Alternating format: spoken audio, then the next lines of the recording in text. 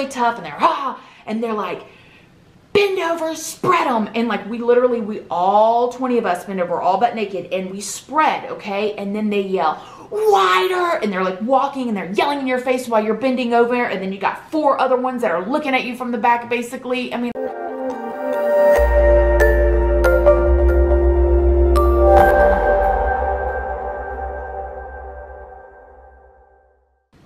good morning, my lovelies, my beauties, my friends. My name is Christina and welcome to my channel. If you are new here, thank you so much for clicking on this video. I really hope that you will subscribe, stick around, take a chance on hearing some things that I have to say. And if you are a returning subscriber,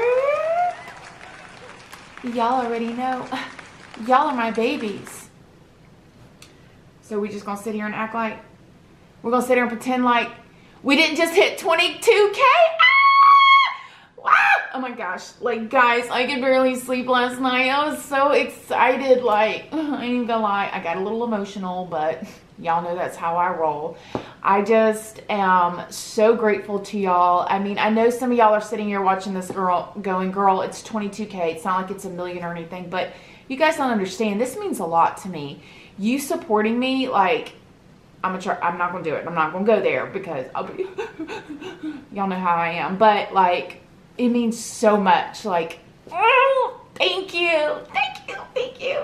Matter of fact, if you're not following me on the gram, why don't you follow me on the gram?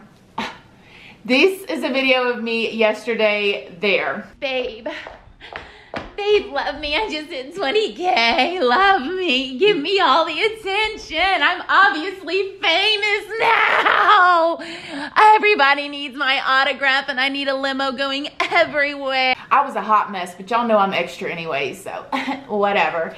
So today we've got a really fun and exciting video. A few of you guys have requested this and I worked hard on it, okay? All day yesterday, I was watching Orange is the New Black, pulling videos, like writing things down. Like this video's taken some work, so I'm excited to do it for you. I hope that you like it. Please don't forget to like the video. It is a free way that you can help girl out. Help me, I'm poor. Help me out. I need all the help I can get. Today we are going to be comparing Orange is the New Black to actual women's prison. I actually had a hard time watching Orange is the New Black because listen, I'm so glad you guys wanted me to do this because when I used to watch it with my husband, I haven't watched it in years. When I used to watch it with him, I would literally be like, pause it. See that right there? That don't really go on like that. Or I'd be like, oh, that really does happen. So now I actually get to do that with y'all, and yeah, it's exciting. And if you want me to do a second or third or fourth part to this, if you like this style video or if you like this, let me know in the comment section down below because there is so much to this show that I could go on and on and on. But we'll just start with this one, okay? All right, let's jump into this scene right here.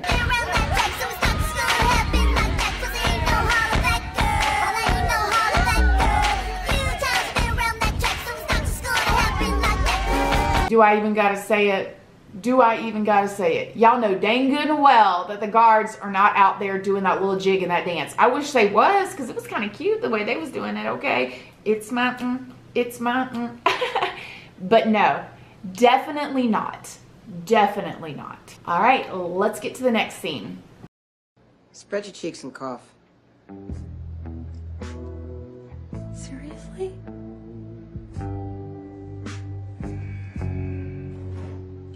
Y'all, I literally wish that that's the way the squat and cough goes in there. That would be literally a dream come true. If you haven't watched my prison story video, then you may not know. When I tell y'all the way that they make it, that is nothing. That is a cakewalk, okay?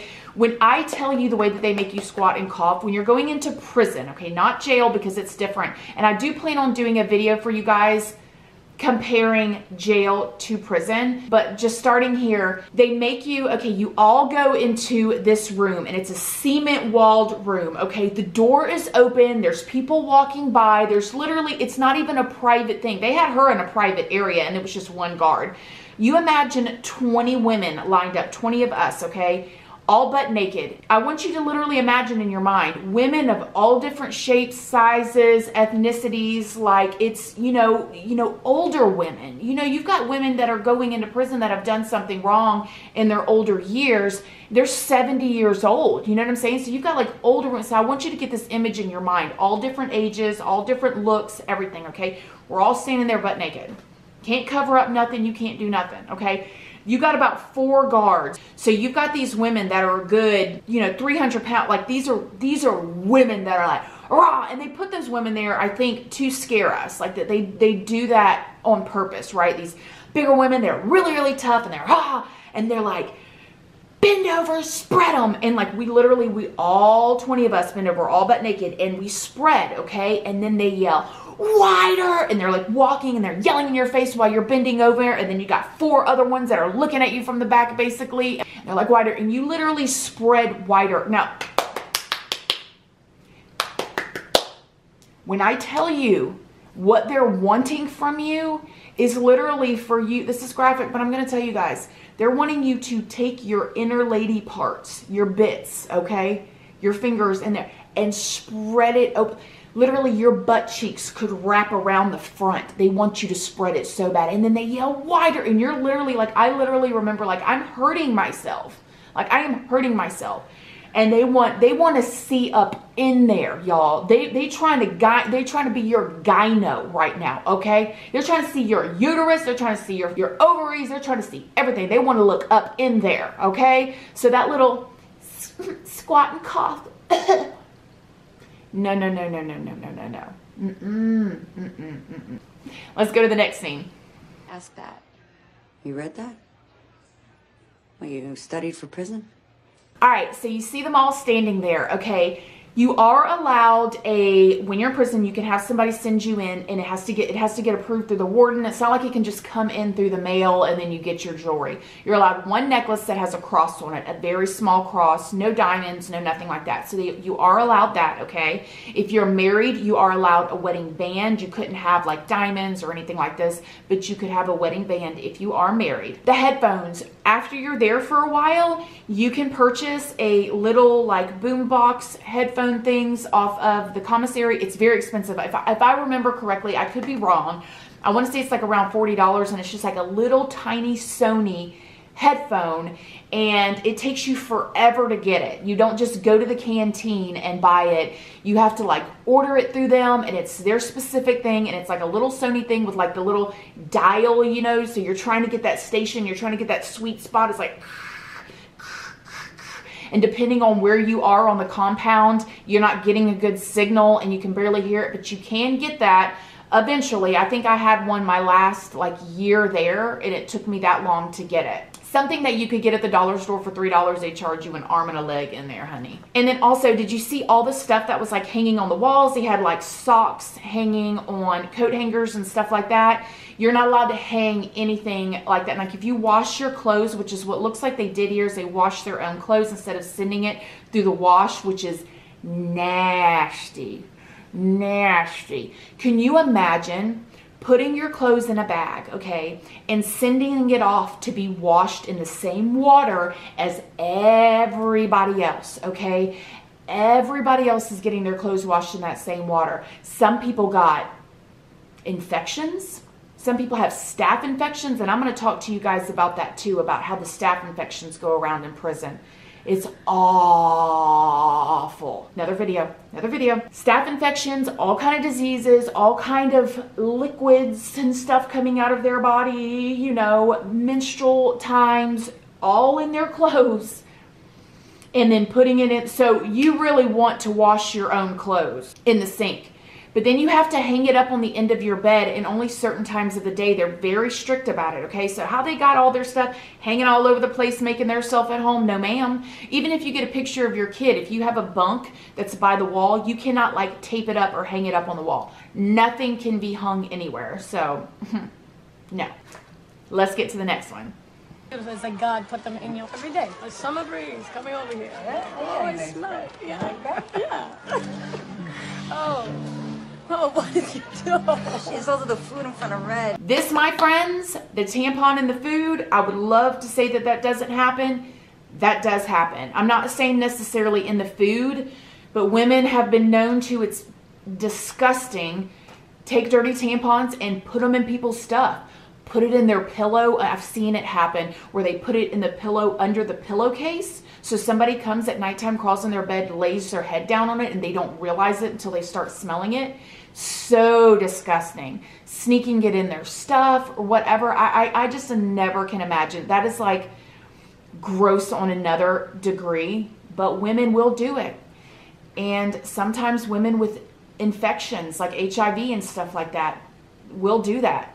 Not all of them, and I want to remind y'all that there are some amazing people, whether in prison, whether you can believe it or not. There are people that made a wrong decision, one wrong decision, or there are people that got caught up or maybe fell in love with a guy that started embezzling money, or you know what I'm saying, like, and they got caught up in that situation. It happens all the time. But there's also a huge percentage of people that are not nice people in there. And that is the majority of women and men that are in prison, is the not so nice people.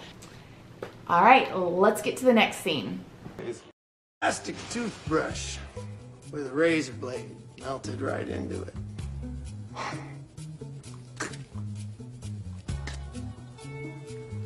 Razor blades. All right, let's talk about this. You can shave your legs in there. I have been asked about this, but what happens is at nighttime, you have to go up to the guard station. You have to check out your razor blade to shave your legs. You go straight into the shower, and then you take your razor blade back. So they're all accounted for, supposed to be accounted for, all accounted for, and they're watching you every single night. And when they get your razor blade back, the first thing they do is check to make sure it's in there. And let me tell you, y'all, you know what kind of razor it is? It's like those orange Bic that have one little blade in it. Those things do not cut for nothing. You will eat your legs up trying to get the hair off of them, especially if you're anything like me, y'all. I'm Greek, so when my hair grows, it's like, poof, it's like a woolly mammoth, okay? So me trying to shave my legs with that little bitty razor was like a whole entire chore. Anyways, so they're gonna count, or, you know, or look at it and make sure that your blade is still in there. Now, do people still get away with things? Of course. You're in a compound full of people that are used to scheming and scamming and getting away with things. And because the guards have certain types of relationships with the inmates, sometimes they can get them out of there, and they do. Some women will have razor blades. They carry them in their mouth, So yes, razor blades is a real thing in there. The only thing that's not a real thing, as I was telling y'all about, is like sawing a toothbrush into a shank. I've never seen that there, but I have seen razor blades, the locks and socks, soap bars, and socks, and the mayonnaise being cooked, all that types of stuff. Let's move on to the next one. Piper. And you are? Sue. It's short for Susie, which is short for Suzanne. You like spicy food? Sometimes. Well, one of my girlfriends, she was Mexican. Real talk. She gone now, but she left these.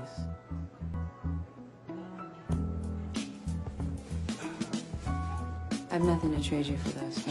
It's good to know you ain't alone.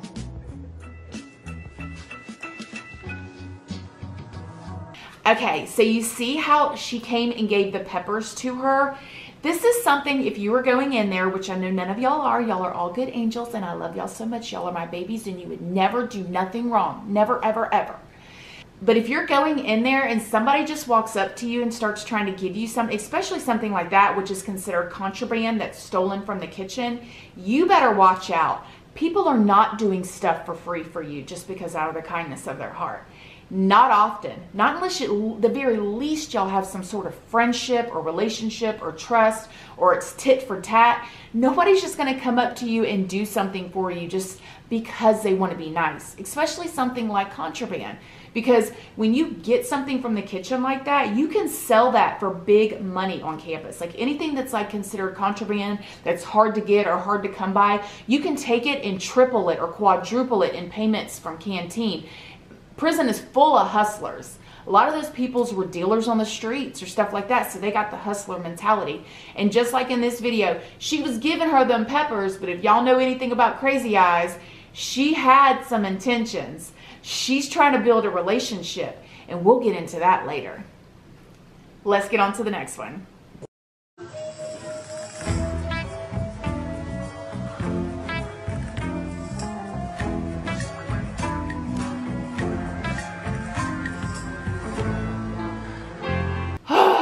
Girls crushing on you and peeking at you in the bathroom and in the toilets and in the showers and anytime they can.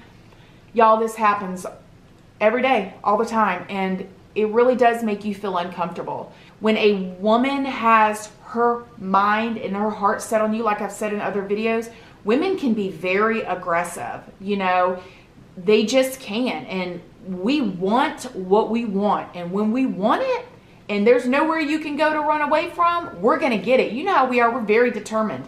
And I can't tell you how many times I've had girls coming and looking at me in the shower and stuff like that. And it's really uncomfortable, right? Like, I just want to be in there, like, scrubbing my butt in peace. You know what I mean? Like, I'm not in there trying to be sexy or have you staring at me. I'm in there trying to get my armpits clean from working on the grounds all day long.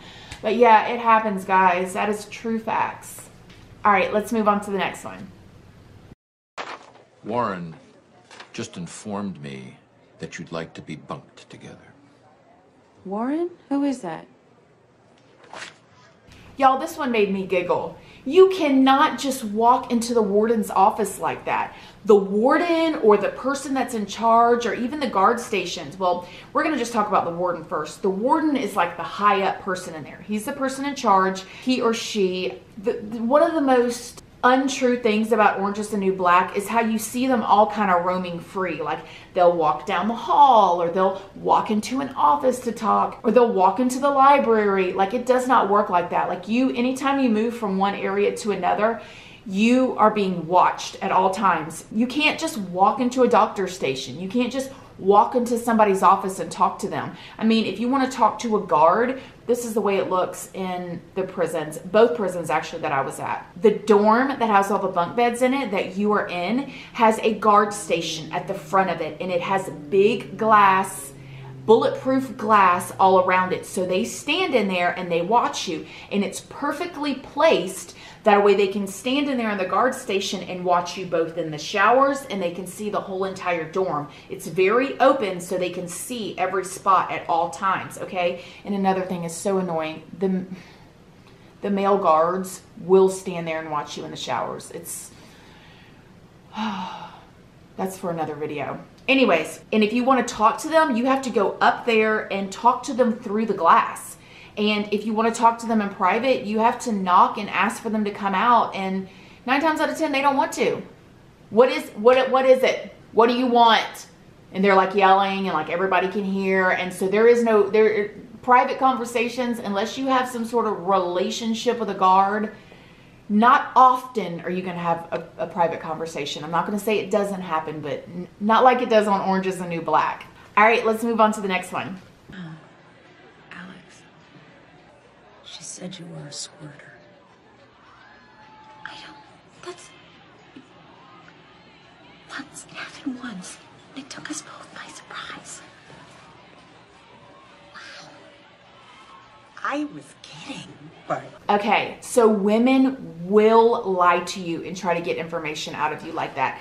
They absolutely will come up and tell you they know something or they've heard something and try to manipulate you and get... That's just about on an every single day basis, okay? You have to remember, some of these women have been hustling their whole entire lives on the street. They grew up in a certain lifestyle. Their moms or dads were in a certain type of lifestyle. So that's all they know is hustler mentality. That is a big, huge thing that's in there. There is that percentage of people, like I said, that hasn't really done anything wrong and made that one decision. But for the majority of it, there's a lot of hustlers in there, and they want to get your information out of you. They want to get anything they can get out of you. That's what they do. That's what they've always done. That is unfortunately what some of them will always do. So that's something you have to be very, very careful about in there, because they're going to try you. All right, let's do the last one for this video. No, I'm from Waynesboro. My name is Tiffany. She knows what your fucking name is. You are not an agent of God, okay? God can do so much better than you. You must know that, right? Know what? Jesus Christ, how the did you survive infancy? My auntie helped my mom. That's a rhetorical question!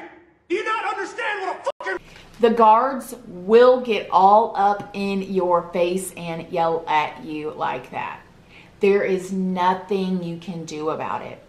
I had a few of you, my sweet, loving little babies, comment on my video about the horror story and say, you know, did you complain about the dentist or anything? Like, you're so precious. I love y'all.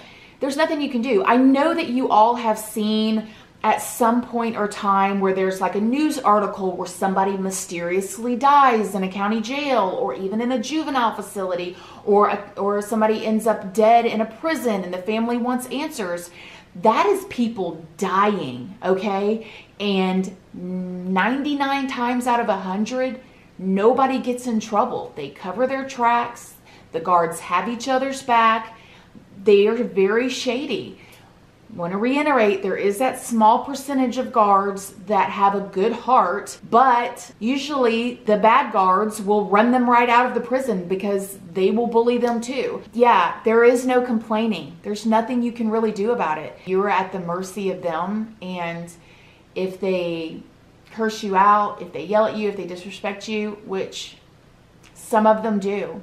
I told y'all the story about one of my girlfriends there that had made some videos when she was younger, and the guards had looked her up, male guards, you know, there's 3 or 4 of them in there, and they're like standing around in a circle around her, and they're all talking to her about it and talking about her lady bits that they saw, and they're laughing at her in her face, and there's literally nothing she can do, and it's very degrading, and it, you know, like, yes, she made a decision when she was younger, but she doesn't deserve that, especially from the guards. Like, they like that kind of stuff. The guards get off on being on a power trip and treating people like that. So yeah, that happens like it just did in this video, but I would say to the like 10th power. All right, my loves, I hope that you liked this video. Please let me know what you think in the comment section down below. Let me know if you want me to do another one like this, and let me know if you have any requests you need me to add to my list. I love you, I love you, I love you. If you haven't already, please don't forget to like and subscribe, and I'll see you in the next video. Bye.